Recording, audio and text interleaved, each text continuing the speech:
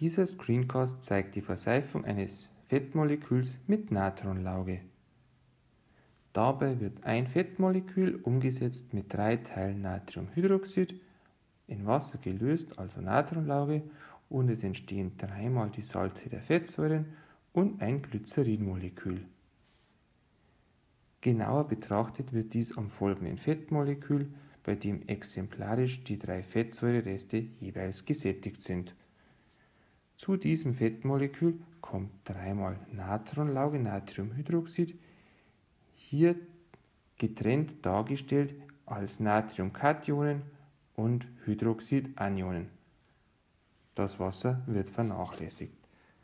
Diese Hydroxidanionen greifen dann im nächsten Schritt an den Kohlenstoffatomen der ursprünglichsten Carboxylgruppe an.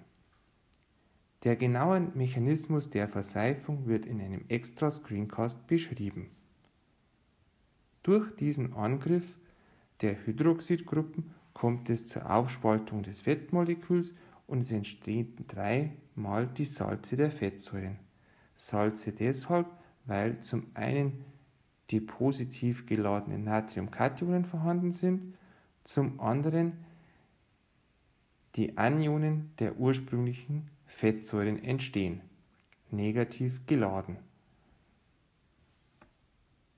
Dieses Anion wird auch als entsprechendes Seifenmolekül bezeichnet. Das letzte Produkt ist das Glycerinmolekül.